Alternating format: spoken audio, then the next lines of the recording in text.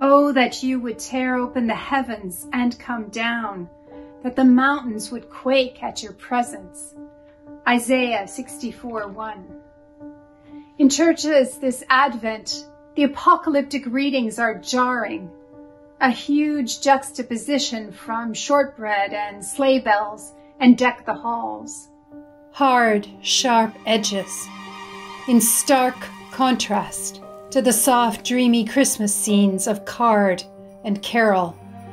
It's tough stuff, stars falling from heaven, powers being shaken.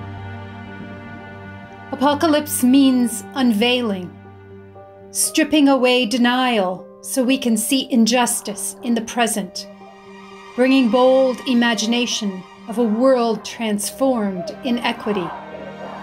It's a wake-up call, a vision of the kind of shake-up that will bring about a truly just future. Disruptive and unsettling, yes, but only if the status quo is working for you.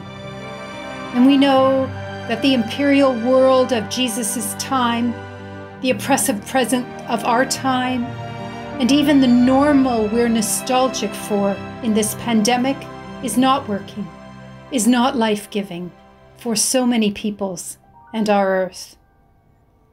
Because it is bold transformation, apocalyptic is precisely the right pair of glasses through which to see Christmas, the best channel on which to hear Mary's Magnificat, the right movement for the Jesus event.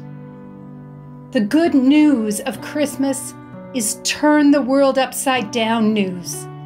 Freedom for the captives, liberation for the oppressed, hope for the desolate, reparations for enslaved people, resurgence for colonized peoples, radical equality for women and gender and sexually diverse persons, release from occupation, redistribution of wealth, recovery of the earth. My friends, this year when you gaze upon a nativity scene, a creche with that infant Savior, I pray you feel the earth shaking, shaking against injustice, shaking in powerful hope towards unfathomable transformation. Feel that Christ child rock the cradle that is this aching earth. May we be ready this Christmas to really welcome the Holy One, the radical love and justice that changes everything. Let's believe in impossible change and join our hands and hearts to the movements around the world that help make it so. From all of us here at KAIROS, blessed Christmas to you and yours.